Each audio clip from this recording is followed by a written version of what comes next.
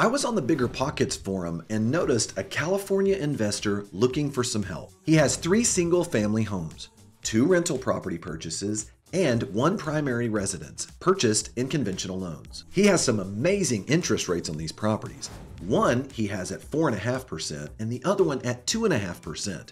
His goal? He wants to move these properties out of his personal name and into an LLC. However, his primary concern was to keep his low interest rates.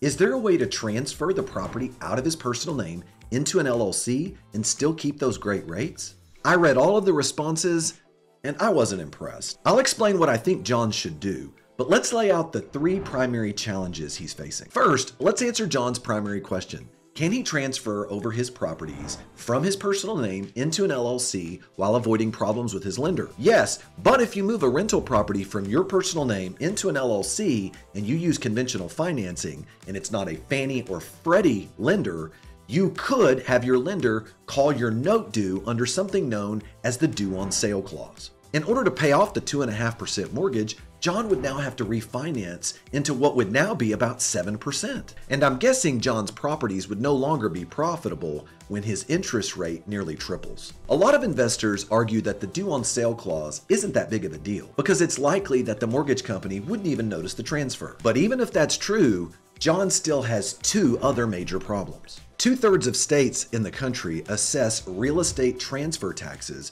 for moving a property from your personal name into an LLC.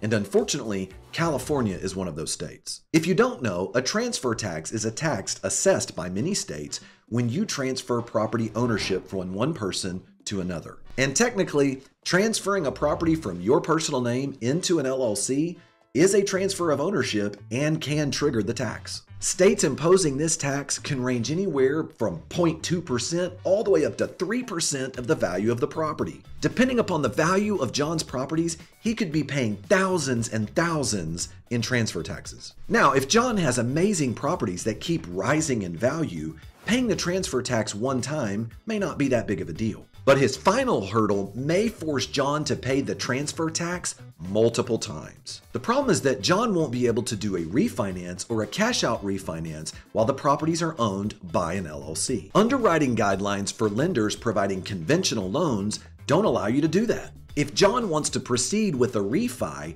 the lender will force him to pull the property out of the LLC in order to complete the refinance, which will then trigger that transfer tax. And then when John finishes the refinance, once he wants to move it back into the LLC for asset protection, he will be taxed again. And remember, this is California.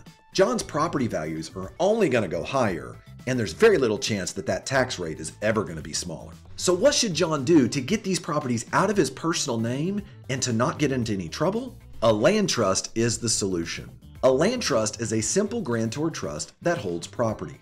Put simply, a land trust involves 3 parties: a grantor, a trustee, and a beneficiary. John, the owner, can be the beneficiary of the trust, and then a third party or an attorney can be the nominee trustee that resigns as soon as the property title is transferred. By doing this, John can take advantage of the Garn State Germain Act of 1982. This federal law provides that if you move property from your personal name into an LLC using a land trust, then it can prevent your conventional lender from calling your note due. Okay, so the due on sale clause is taken care of. And when you transfer a property to a land trust, there is no transfer tax. John owns the property and John owns the trust. But since the beneficial interest of the trust can be assigned into an LLC, John is able to avoid the transfer tax, but yet also maintain asset protection as though the property were owned by the LLC. Okay, transfer taxes are taken care of. At this point, John can't do a cash-out refinance because the beneficial interest is still in the LLC, but that's an easy fix. John can reassign the beneficial interest from the LLC back into the land trust and then do what we call restate the trust, which means to change it from a land trust to a living trust. He can then hand it to his lender, approve the refinance. Once it's completed, come back in, change it back from a living trust to a land trust, and reassign that beneficial interest back into the LLC. All of this while avoiding any real estate transfer taxes. Is John done? Not quite.